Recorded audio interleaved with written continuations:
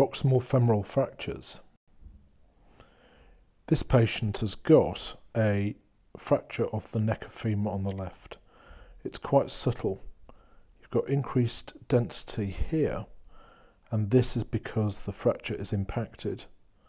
Also, you've got loss of Shenton's line, which is interrupted by the femoral epiphysis falling into the line, which is shown here. And this is an impacted fracture of the neck of femur. This is the same patient having a CT scan. Here is the impaction.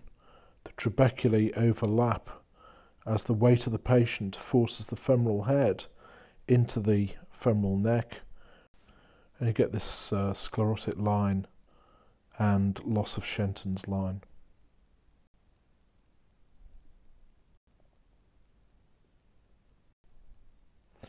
There is important vascular anatomy to be considered.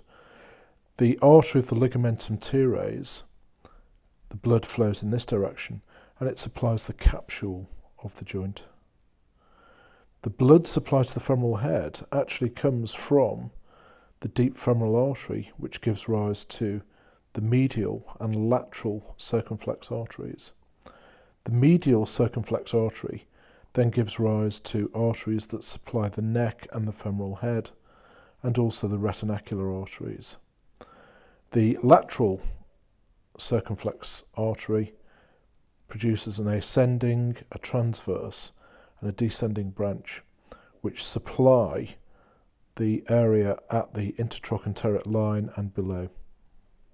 So if you get a fracture of the neck of the femur or in the subcapital region, you interrupt the blood supply that supplies the femoral head, and the patient will ultimately get avascular necrosis of the femoral head. If, on the other hand, you have a fracture through the intertrochanteric region, you still have a blood supply to the femoral neck and the femoral head, because this has not actually interrupted the medial circumflex femoral artery.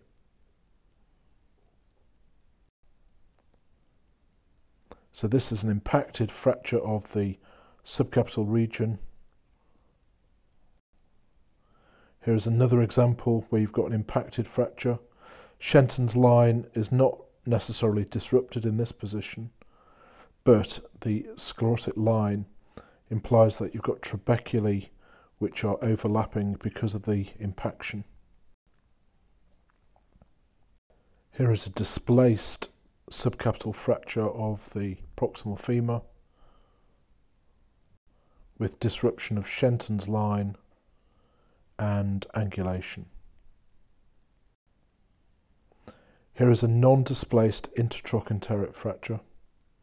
This will not give rise to avascular necrosis because the medial circumflex artery is intact and gives rise to the blood vessels that supply the femoral head. Here is a subtrochanteric fracture which does not disrupt the blood supply and will not lead to avascular necrosis. So the important thing to remember when looking at femoral fractures is to remember that the blood supply of the femoral head comes distally to proximally. And so if you have a fracture at this level, you're going to interrupt the blood supply. Any fracture at or below the intertrochanteric line does not lead to avascular necrosis.